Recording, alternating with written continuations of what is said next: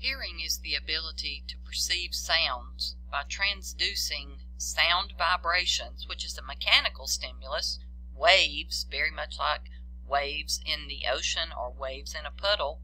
So the ear transduces those sound vibrations, that mechanical stimulus, to the ear and converts that into an electrical signal that the brain can understand. Pretty amazing, right?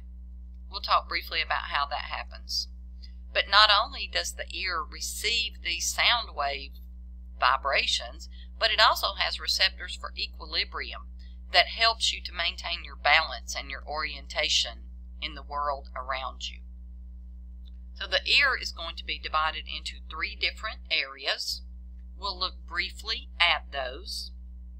So the ear has an external part that easily enough we call the external ear. So of course here, if you look at the legend, it is color coding so you can see what's going on. So all of the yellow part here is external ear, the blue is middle ear, and the deeper pink area is the inner ear. So let's begin here with the outer ear. The part that you see is the auricle, also called the pinna, P-I-N-N-A. So this is the earlobe, where you often will wear your earrings, and the upper curved part is the helix. So these 2 areas together make up the auricle.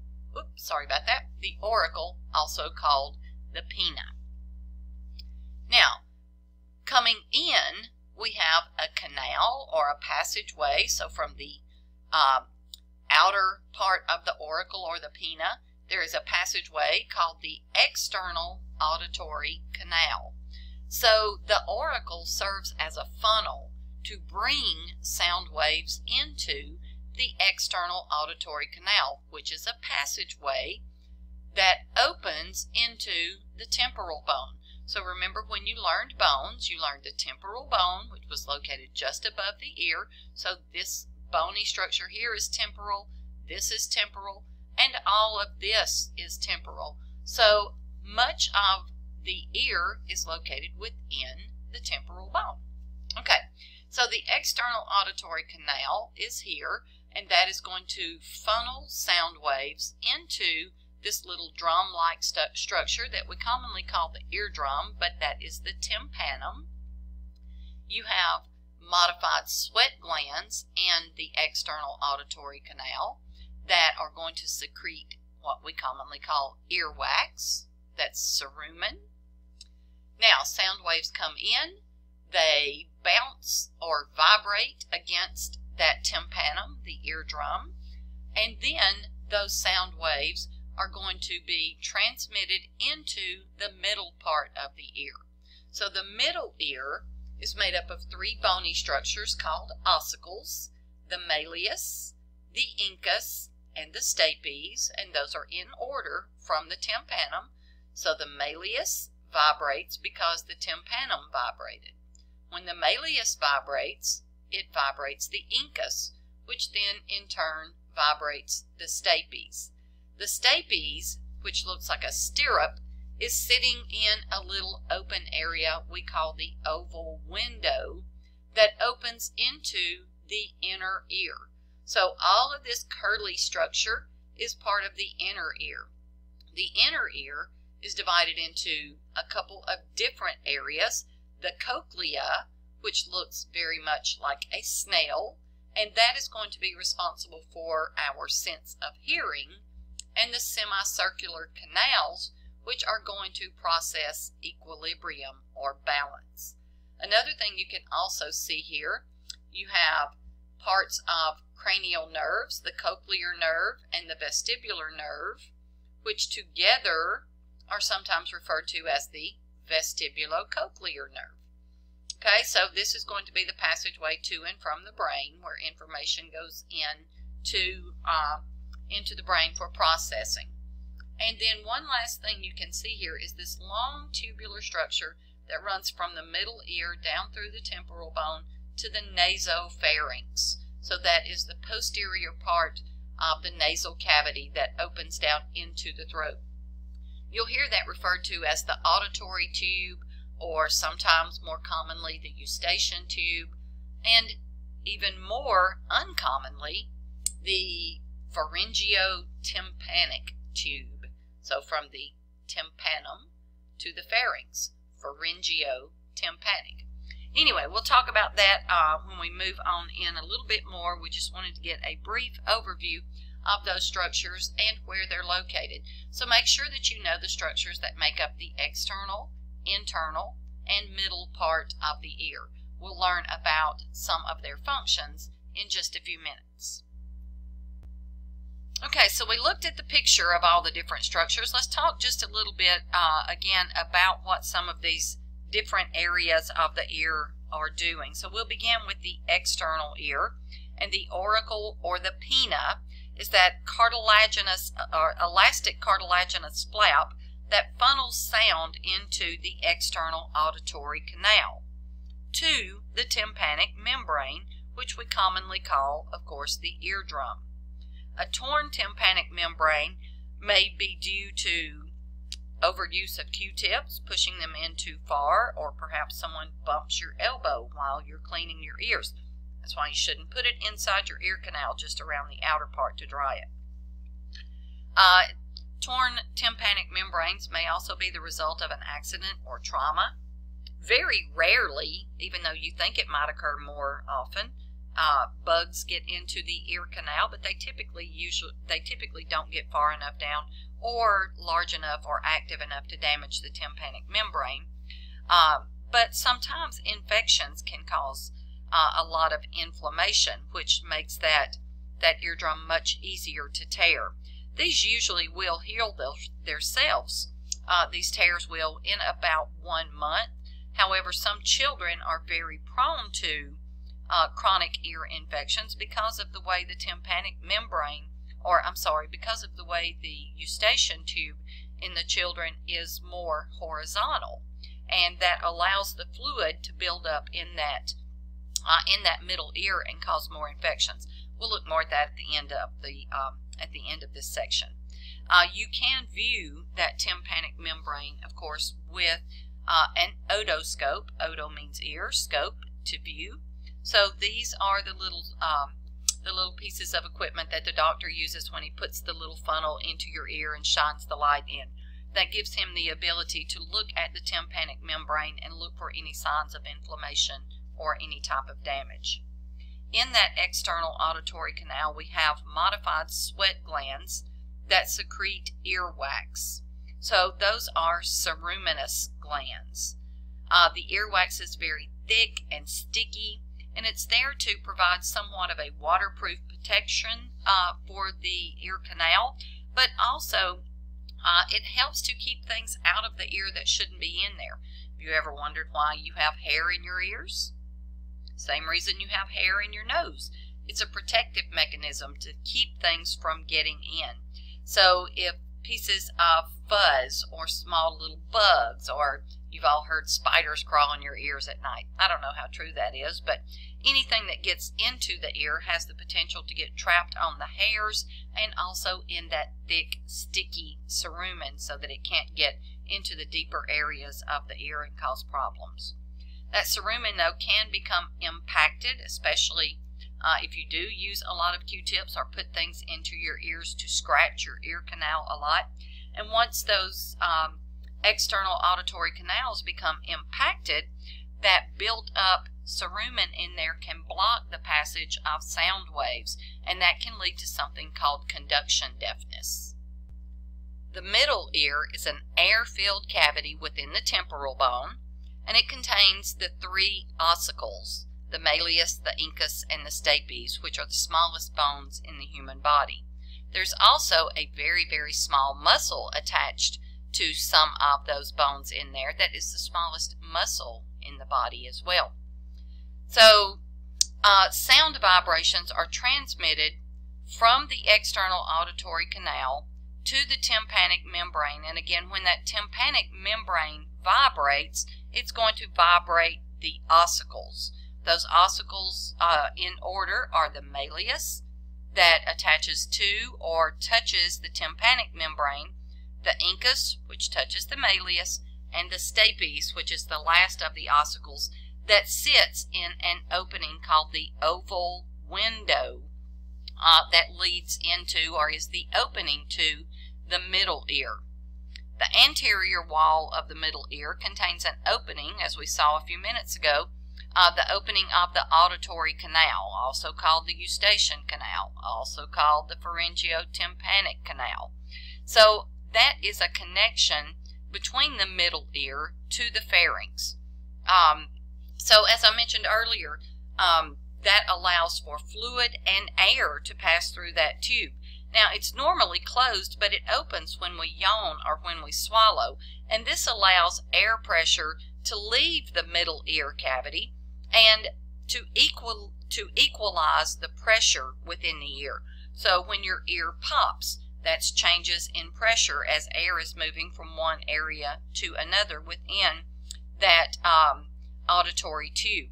So the auditory tube is also a route for pathogens to get into the middle ear. So from the nasopharynx, pathogens, bacteria, different types of things that can cause you to develop infections have a route to get into the middle ear, and that leads to ear infections such as otitis media.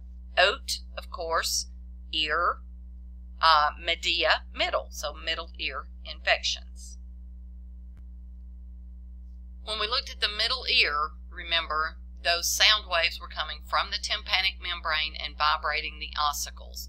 And that stapes, the last of the three ossicles, was sitting in an opening called the oval window that opens into the inner ear. The inner ear is sometimes called a labyrinth. Labyrinth means maze. So this is very, very highly coiled, twisted structures that make up the inner ear. A part of the inner ear is going to be associated with balance and equilibrium, and that is going to be all of these semicircular canals, and a part of this very first area that we call the vestibule, or the entryway.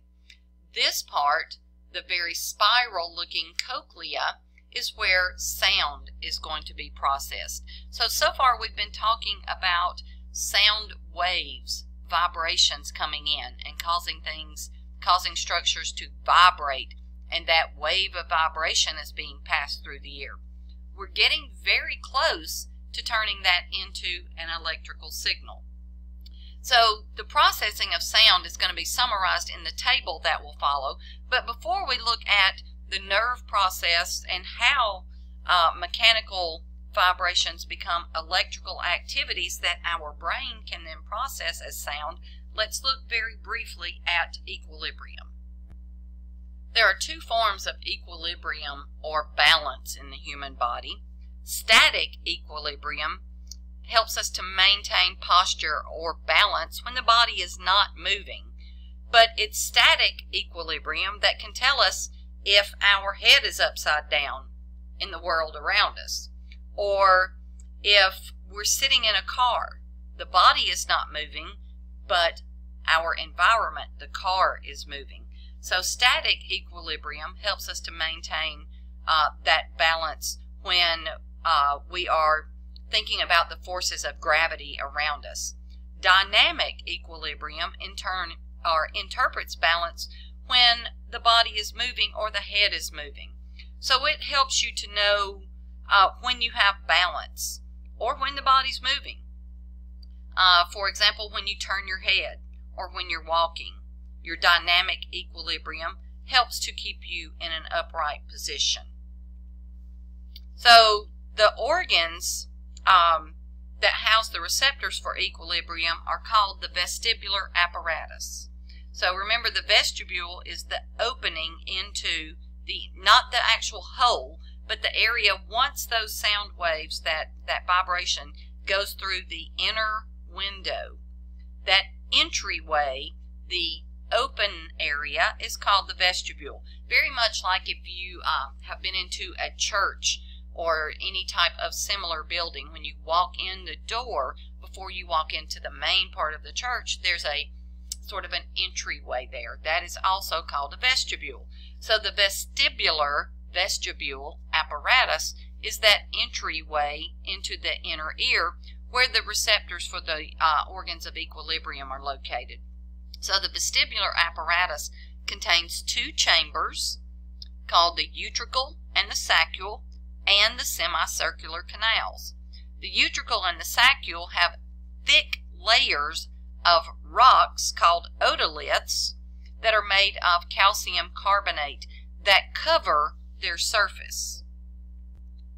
There is a lot to maintaining equilibrium, so we're just going to take what little bit we've looked at so far and tie that into the role of these otoliths, or the rocks in your ears. So the otoliths are little crystals that are going to lie on top of the membranes that line the saccule and the utricles. And when these rocks, now remember they're in a very fluidy, liquidy environment of that membrane, and when that liquid moves in response to a stimulus, those otoliths move as well, and it causes a bending or a moving of the hair cells that are underneath it. Now, I'm not talking about hair like the hair on your head or the hair on your arms. These are hair cells, which means they're just very, very thin cells that move much like hairs. So when the otoliths move, then they are pushing on those hair cells, and that deformation or deforming of those cells causes those receptors underneath to depolarize. This depolarization then is going to, the receptors that depolarize are going to synapse with sensory neurons of the vestibulocochlear nerve that then will take that information into the brain. Now, that is very, very, very simplistic. It's a lot more complicated than that, but just sort of get an idea of what's going on and the role of these otoliths in moving those hair cells and helping the body to detect that movement has occurred.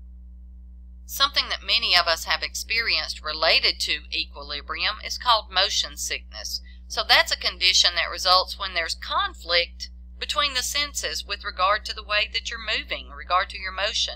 For example, the vestibular apparatus may sense an angular or a vertical motion, while the eyes and your proprio or balance receptors in your muscles and joints determine the position of the body in space. So they're processing two different things.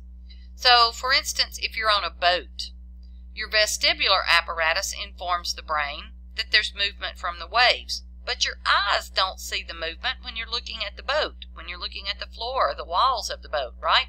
So this leads to conflict between the senses. Your eyes are processing one thing, your proprioceptors are processing another. So motion sickness can be experienced in many different situations that involve movement. Some people get motion sickness riding in a car or a plane or a train or any type of vehicle. Many others get it because of the very rapid movements of amusement park rides. So symptoms of motion sickness can include nausea, headache, your mouth waters, you start to sweat, start to turn pale, you may feel like you're going to faint. Usually, though, once the motion has stopped, the symptoms will disappear. If it's not possible to stop the motion, sometimes it's helpful if you sit in the front of the car or toward the front of the train, on the upper deck of the boat, so you're looking out at the horizon and not looking at the moving very near you to the sides. Not reading helps. So anything that keeps you focused far away is going to help to decrease that confusion between the senses. There are also medications for motion sickness that most often have to be taken in advance of your travel or of your anticipated movement. And these include scopolamine, or what we commonly call Dramamine, and these can come in patches that you put on your body, so that tells you they're transdermal, they diffuse across the skin, or also in tablets that you may take. And hopefully you've not experienced vertigo or the dizziness, a sensation of spinning or movement where the world just seems to be revolving around you, or you may seem to be revolving in the world around you. Very often this is associated with nausea and in a lot of cases vomiting as well. One of the more common causes of this are infections of the vestibular apparatus or some types of arthritis that result in inflammation of the neck that can cause stimulation of those receptors to be detecting movement when they shouldn't be detecting movement. So they're just receiving stimulus because of the pressure and because of the inflammation, but not necessarily because of the body moving. So the next two slides give you just a summary of the structures of the ear and the functions of those structures. So the external ear, what the external ear is made of, the auricles, the external auditory canal, and the tympanic membrane, and how they function in hearing. Next we have the middle ear, which of course includes the auditory ossicles, the malleus, the incus, and the stapes, and what they're doing to transmit and amplify those vibrations from the eardrum, the tympanic membrane, to the oval window, and the role of the auditory tube helping to equalize that pressure. And then finally we have a brief look at the structures of the inner ear, including the cochlea, which is going to process the sense of hearing. So it contains a series of channels and fluids and membranes that transmit those vibrations deeper into the cochlea, into the organ of Corti, which is the organ of hearing. It also contains hair cells that produce receptor potentials or action potentials, and that is going to in turn elicit nerve impulses in the cochlear branch of that vestibulocochlear nerve that we saw in the image a while ago leading out to the brain. The vestibular apparatus includes those semicircular ducts and the utricle, I don't know why I can't say that word some days, and the saccule. Both the utricle and the saccule are called otolithic organs because of those otoliths, the little crystals that stimulate the receptors within them. And of course that in turn is going to send action potentials along that vestibulocochlear nerve as well. Remember, all of this is going through that vestibulocochlear nerve into the brain. So the sense of hearing is detected through the structures in the ear, and then those nerve impulses travel through the vestibulocochlear nerve to the brain, where we determine what those sounds are, and we make sense of those in auditory association areas. The semicircular canals and the utricles and the saccule are the structures that we talked about that help us to maintain our equilibrium as those waves are transmitted through and cause fluids to move inside those structures, and then of course cause those otoliths to move as well. That in turn stimulates those hair cells, which depolarize the nerve pathway leading back into the brain again.